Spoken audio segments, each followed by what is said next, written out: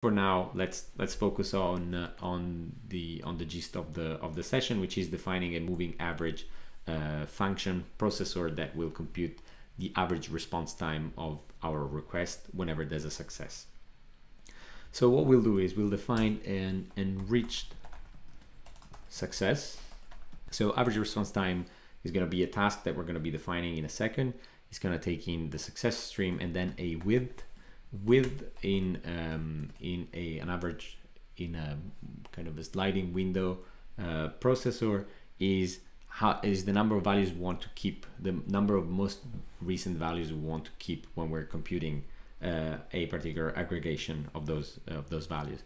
We're going to say that the width is 5, so we're going to be considering only the last 5 most recent values coming into the success stream.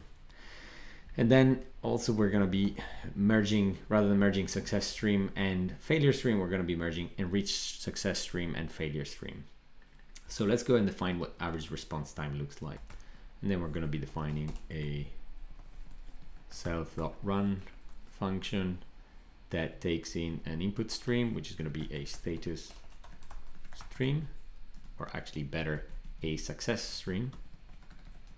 I'm not going to put the time there, the type there. You'll see why in a second. And a width. And the width is going to just be an integer for the time being.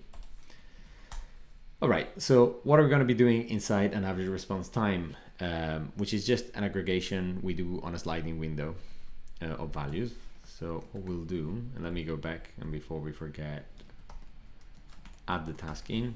So this is going to be avg response time. And then we go back. So what this is going to do is this is going to be returning a channel of type checker success and a time span.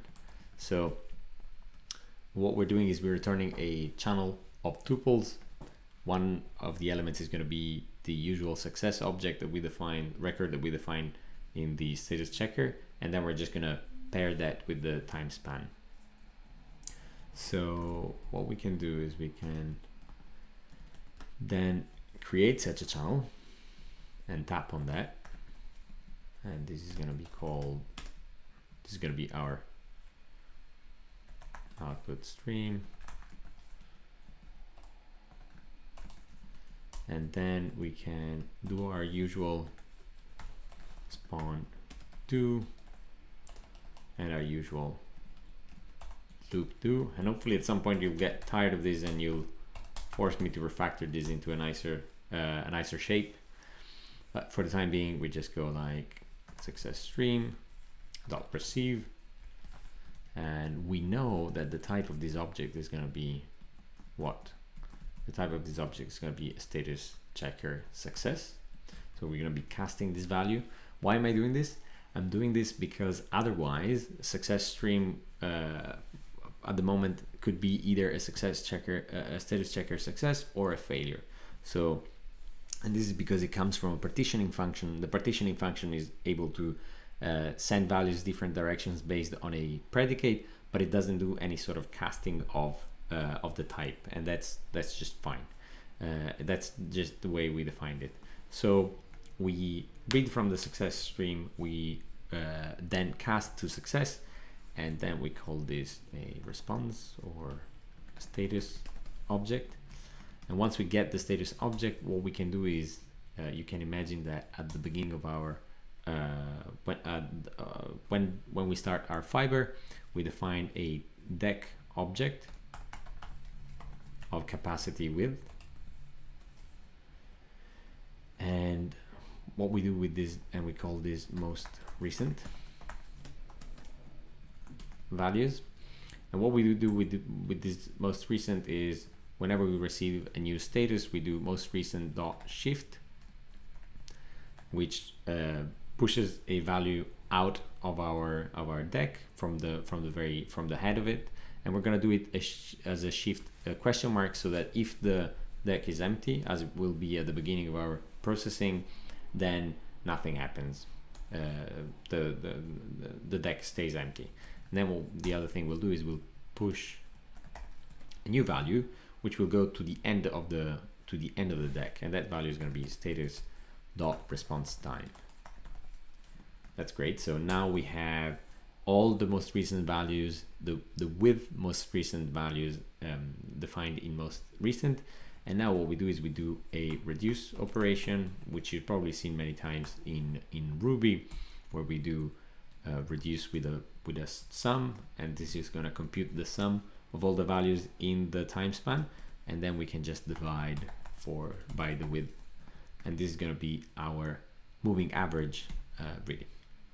And what do we do with the moving average? I'm just going to be calling it moving average average, and then we can just send the moving average down to the output stream together with the status. So it's going to be status comma moving average. This is it really. Let's just make sure we take care of exceptions, so we can rescue whenever there's a channel closure. Close error. And then we're probably going to be logging something. And then we know that we usually ensure that we actually close the downstream channel, and downstream channel would be outstream.close. Okay, so whenever an exception is thrown due to the receive as, due to the success stream receive, we're going to be popping over to rescue, and then at that point we're just going to be breaking out of the loop automatically, and finally we close the downstream channel so that that closure can be propagated downstream. Okay, so let's recap for a second. We have status, which we get from the success stream. We then shift the oldest value out of the most recent array deck, and then we push the latest value, then compute the new moving average, and then pass that together with the status down to downstream channel. Oh, also, and this is interesting, we defined a deck, which is a double-ended queue, so a data structure that makes it easy to and efficient to do operations at the two ends of an array. And with this particular constructor, we have to be explicit about the type of elements we're pushing inside the deck, and in this case it's going to be time span values.